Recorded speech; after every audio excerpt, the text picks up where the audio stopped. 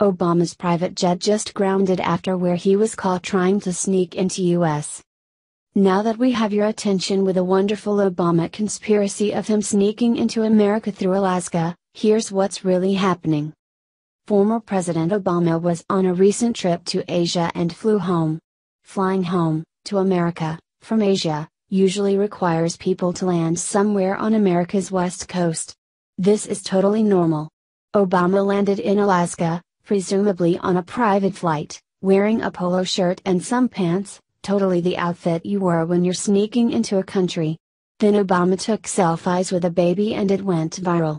Literally, everyone on the internet probably saw the picture and knew that Obama was in Alaska because that's exactly what people do when they sneak into the country, right?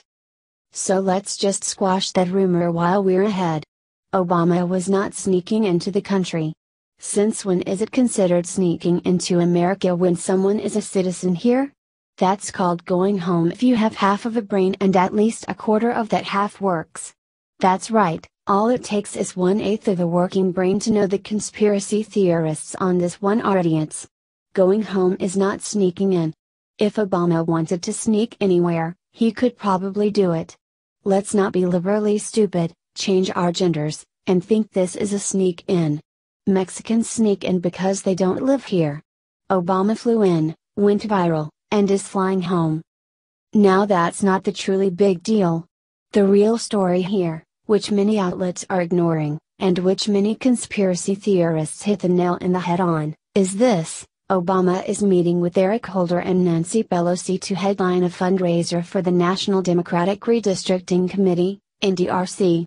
People think the meeting will try to figure out ways that they can realign the political districts in hopes to benefit the Democratic Party so they can take back any districts they lost to Republicans. That's actually pretty normal. I'm quite certain that redistricting will be a goal anytime you lose your districts to the opposite team.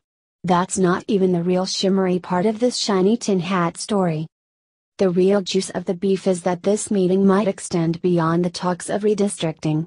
This might really be the beginning of defeating Republicans in 2020.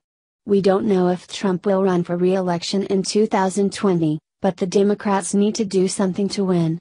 They failed miserably in 2016 and got crushed by right-wing enthusiasts who were sick of the whining, the political correctness, the lame protesting, the inability for people to know their gender, and the fact that most liberals are losers. People had enough of them and America fought back. Americans were tired of dealing with crybabies. This is Obama's first walk into politics since January, and some theorists believe this is the start of the Democrats' plan to defeat Republicans and take down President Trump. Slim chance considering the left can't meme nor can they do anything remotely intelligent. Their ammo box is filled with crying, violent protesting, and getting offended by everything. Mix in a few gay dance parties if you really want to. Maybe it was secret and someone blew the lid off it. Did Trump expose the meeting? I'm not really sure, but it seems like most news outlets know about it.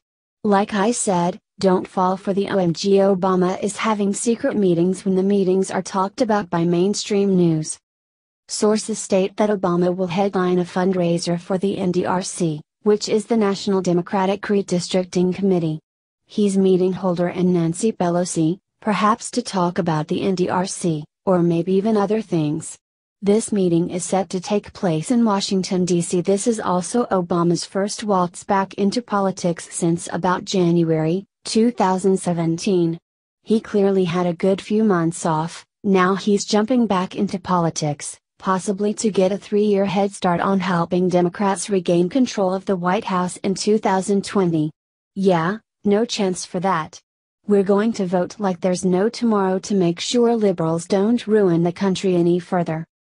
Eric Holder, Nancy Pelosi, and Barack Obama are only missing their fellow dingbats, Maxine Waters and Hillary Clinton.